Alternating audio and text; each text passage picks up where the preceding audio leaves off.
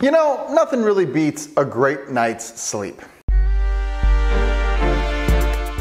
Hey everyone, Dylan Schumacher, Citadel Defense, and today we're going to talk about sleeping in the field. If you follow me over on Instagram, I have been gone camping a couple times this summer with my kids.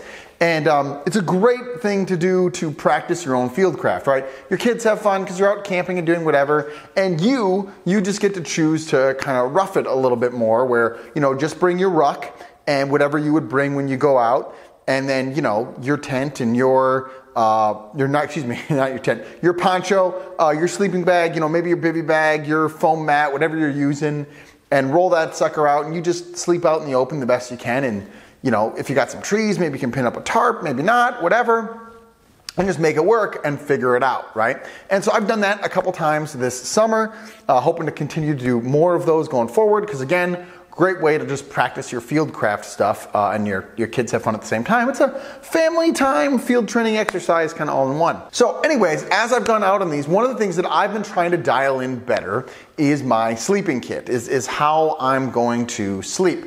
And I've come down to understand, and maybe some of you already know this, you're like, yeah, duh, or maybe this will be helpful to kind of give words to how you understand it, but there are three main factors that I think affect quality field sleep. The first one is comfort control, okay? So you have to be comfortable. Now, whatever that means for you it varies, right? Some of you will be like, oh, I'll just sleep on the ground, and you can be comfortable and you can fall asleep that way, and hey, more power to you. If you are, and I think this matters, by the way, if you're like a back sleeper, a side sleeper, or a stomach sleeper.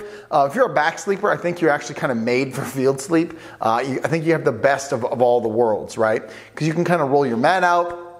You can lay on your back, maybe use your pack as a pillow, whatever, and you can kind of go to sleep, right?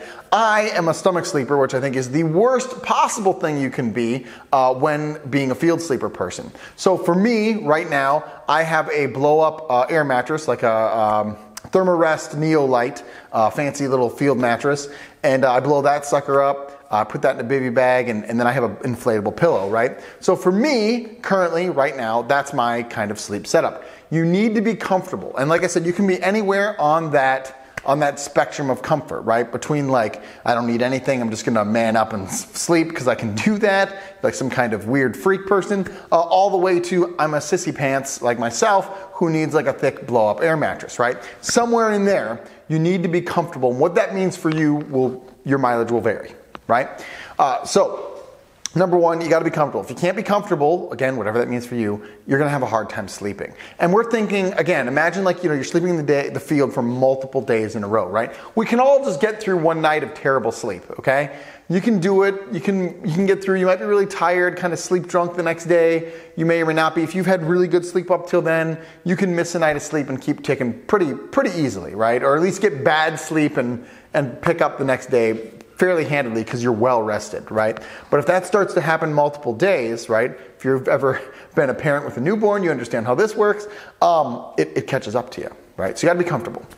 Number two is climate control. And what I mean, this kind of goes tail or hand in glove with it, is you need to not control your climate because you can't do anything about the weather, but you need to be prepared for the weather. So that might mean a bivy bag, right? That might mean an overhead tarp shelter. That might mean enough insulation between you and outside, right? If it's cold, you're gonna need more layers, better sleeping bag, etc. You might need a thicker mattress to keep you further off the ground. Like, you need to control all the temperature related, weather related stuff, or again, you can't control it, but be prepared to handle it, right? So it's like, yeah, it's gonna rain tonight, but we got the shelter and I got my bivy bag set up, and yeah, it's gonna be 40 degrees, but I have this sleeping bag which is rated for such and such temperatures, and I'm gonna put on this wool shirt and these socks, and you gotta be able to deal with the climate stuff, right? Because again, if you're getting rain in your face all night, you're going to have a really tough time sleeping, right? So you have to have some kind of system to deal with that. That's, I think, what most of us think when we think about field sleeping is climate control. How am I going to be warm enough, right? Do I have enough layers to be warm? Which is, again, an important thing to consider. And the third one, I think this one's actually the most sneaky one, is critter control. And what I mean here primarily is insects, although, you don't want to get bit by a raccoon, that would be bad. But primarily insects, right? Like, For example, this most recent time when I'm filming this, the most recent time I went out, I had a mosquito that was just buzzing in my ear all night, right? Like I had a boonie hat on that was permethrin. I had my sleeping bag that was permethrin. But this mosquito just had it out for me, right? And was just buzzing, you know, the really annoying buzzing right when they're in your ear all night, on and off in my ear, and made sleep really difficult. I was comfortable. I had enough climate control, but I didn't have critter control. And so that really made sleeping difficult for me, right? So you have to have that magical triad of sleep components to have effective field sleep. Now again, what that means for you is probably variable, right? What your comfort level is probably going to vary based on your person and your experience, et cetera, et cetera. What your comfortable, your climate control rating is, probably a little less will vary with you, but still there'll be some variance in there, right? But I mean, if it's 0 degrees outside, you're just going to need more layers. Those are just facts in the ground, right? You know, pack light, freeze at night, right? You've heard this phrase. And then, you know, the critter control thing. Now that one probably has the least amount of variance, I would think, just because again, if you're getting bitten by insects when you're trying to sleep and mosquitoes are puncturing your flesh, I don't know anyone who can sleep with that, right? That's horrible. So you've got to be able to control all 3 of those factors. And that, I think, for right now, is the key to an effective night's sleep in the field. So I hope that's been helpful. Hope that gives you something to think about. When you think about your sleep kit, try to think about it in those 3 categories. And I really think that will help you out. Do brave deeds and endure.